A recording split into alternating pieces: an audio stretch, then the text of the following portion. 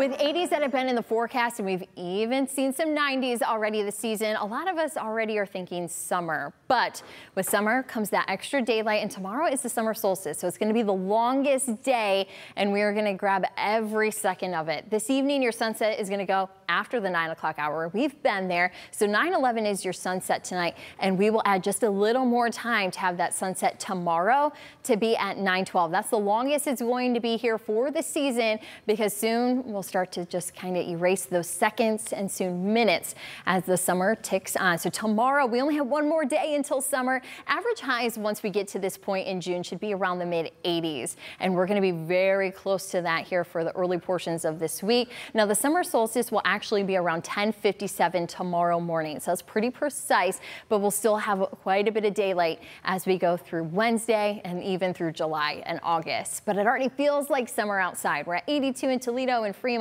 We have 81 in Napoleon, we have 82 in Wauseon, and 81 in Adrian. Our lakeshore communities staying cool into those 70s, but overall we still have that summer feeling here for the afternoon, and we're going to keep it that way. Very seasonal as we go into summer, even today with those mid 80s, and then we cool things out just a little bit by the end of the week, as we're talking some rain chances for Friday, Saturday, and then Sunday a dry day, so that's why those numbers bump right back up. But as we go into next week, we're eyeing another chance of rain.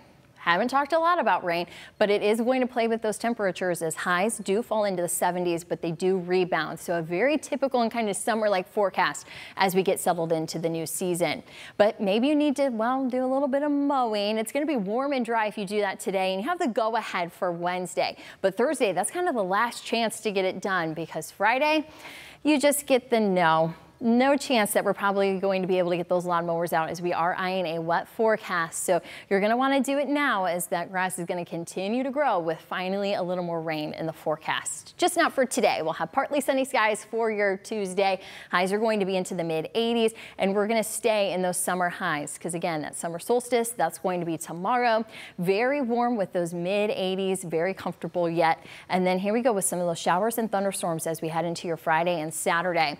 Though, as we go into the weekend, Sunday's going to be your pick day as we warm up into the upper 80s, and then those 70s, because we have more showers and storms on the way for early next week. But some dry days, that means some cool days in those 80s. But definitely excited for, of course, summer. Though, Kaylee, you were joking. You know I'm already in the summer vibes and mentally thoughts. Yeah, we've been in summer for a while now, even though it's not officially. I know, that's why I was like, the pool cast. It's just nice those summer days to be hanging by the pool, staying cool. We don't even need 90s, 80s. It's the perfect pool. We're getting close though. That 87, we're creeping up. But I mean, I guess July is next Saturday.